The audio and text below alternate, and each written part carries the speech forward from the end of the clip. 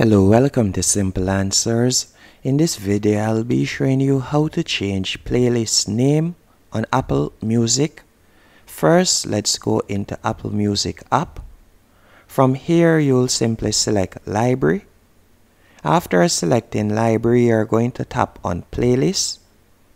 And from here, you'll tap on the playlist that you want to change the name for. Then you're going to tap on the three dots in the top right hand corner, and you're going to select Edit.